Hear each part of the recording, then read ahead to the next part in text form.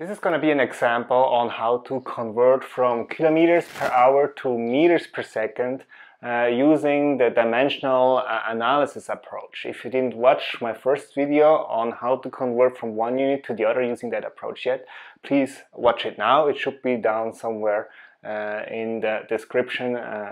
You will find the link. The question is, 72 kilometers an hour, how many meters per second is that? So I'm starting, as I did in my last video, by writing what I know. I know that we have 72 kilometers per hour.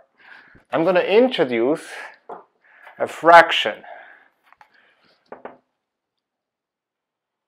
What do I want to get rid of? I want to get rid of the kilometer. What I want to convert into is the meter. Now the question is, how many meters are there in 1 kilometer? And the answer is 1 kilometer is 1000 meters. That one you have to look up. Either you memorize it or you put it on a cheat sheet somewhere.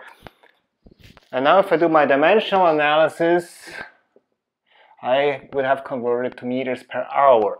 But we want meters per second. So what do I want to get rid of next?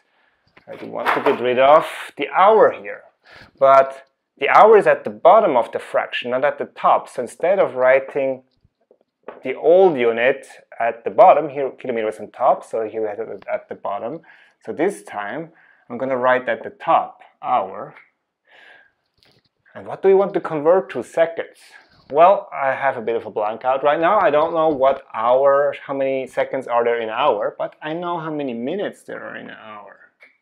I know there are exactly 60 minutes in 1 hour. So doing my unit analysis, right now the unit I have is meters per minute. So I'm almost there. Now I want to get rid of the minute. Again, the minute was at the bottom, so I have minutes. And 1 minute is how many seconds? Well, it's 60 seconds.